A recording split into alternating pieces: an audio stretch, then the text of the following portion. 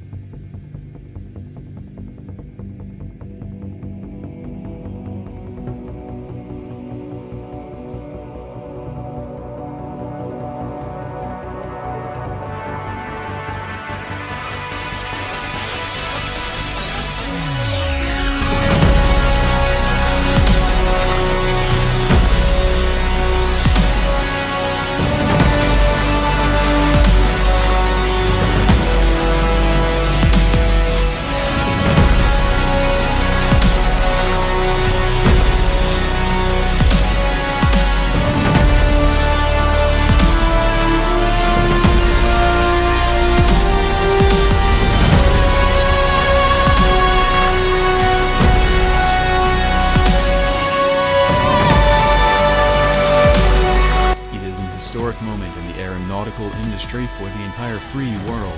This stealth bomber is designed to defend our democracies for the decades to come.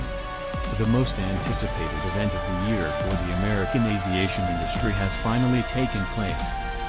The Air Force and Northrop Grumman jointly presented the first bomber of the 6th generation B-21 Raider. The event is considered historic as it is the first time the U.S. Air Force has introduced a new bomber since the debut of the B-2 Spirit in November 1988.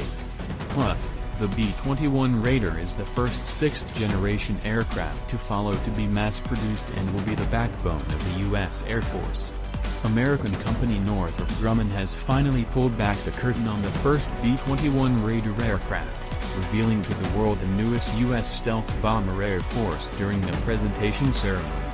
The event took place at the Northrop Grumman plant in Palmdale, California, where the first B-21 Raider bombers are in production. Lloyd Austin wanted to specify that the B-21 Raider is a stealth bomber that is difficult to detect.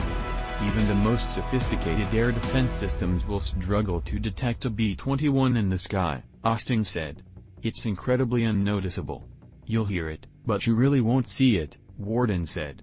It is the first time the U.S. Air Force has unveiled a new bomber since the B-2 Spirit debuted in November 1988 at Air Force Plant 42 in Palmdale, California. The first flight of the B-2 took place in July 1989. The B-21 is a long-range bomber with advanced stealth features that will be designed to destroy important targets at long range.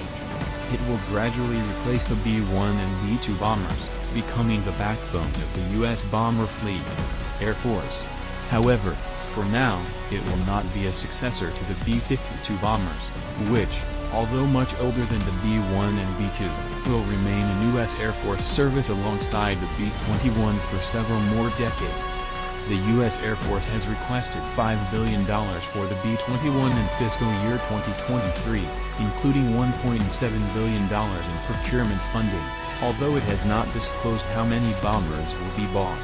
According to some information that appeared in the last 2 years, the U.S. Air Force intends to buy at least 100 B-21 bombers. This is not just another plane, said U.S. Defense Secretary Lloyd Austin. It is the embodiment of America's determination to defend the republic we all love.